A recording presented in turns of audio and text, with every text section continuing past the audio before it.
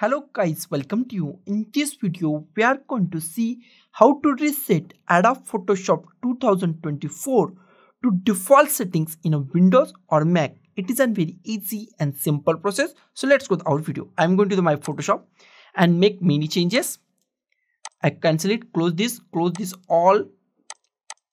And I want to reset my Adobe Photoshop. It is a very easy. First, close the Photoshop. And here we find Photoshop shortcut. Go to your Photoshop shortcut, and in Mac, if you using Mac, then double click on your Photoshop shortcut. As soon as you click or double click on your Photoshop shortcut, press Option, Command and Shift key, and it's reset. And for Windows user, press Alt, Ctrl and Shift key. I double click on it and press Alt, Ctrl, Shift key. Alt, Ctrl, Shift key. I press Alt, Ctrl, Shift key.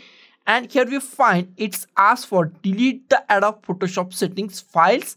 If you want to yes, then it's reset your Photoshop. If you want to no, then click on no. I want to yes, so I click on the yes.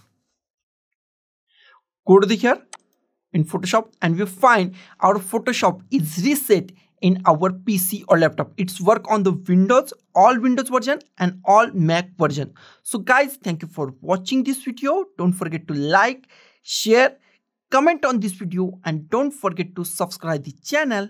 Thank you guys.